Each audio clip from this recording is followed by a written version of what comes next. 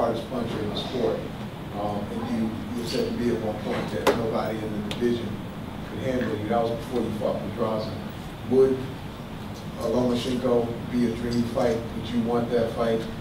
How far away do you see that happening, and how far away would you be talent-wise and ability-wise from winning that fight in dramatic fashion?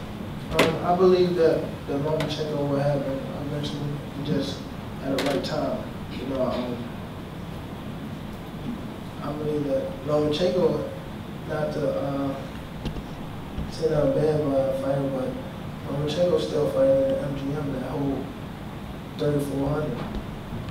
You know, we looking to fight people that's bringing a lot more than 3,400.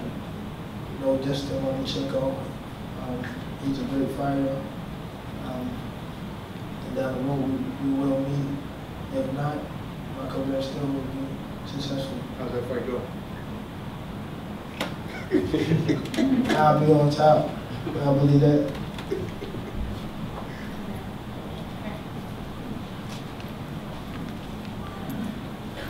Now, Tank, you have kind of like a Dr. Jekyll, Mr. Hyde type of personality. We see you, you're smiling, jamming to music, but I talked to some of your sparring partners, and when you get in that ring, you turn on the animal. So how do you balance the two, where you're like cool, calm, and collected, but then when you get in the ring, I talked to Jose Vargas and different people that sparred you, and they said it was some work. So how do you make that switch?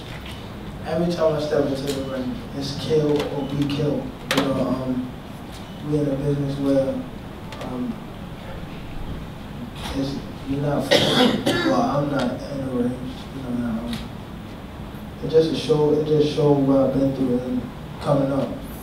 Me, you know, just being able to, you know, to release it in a good way, you know, in the sport that I love, you know, so it's out of that or back into the streets, so that's why I bring my emotion into the ring.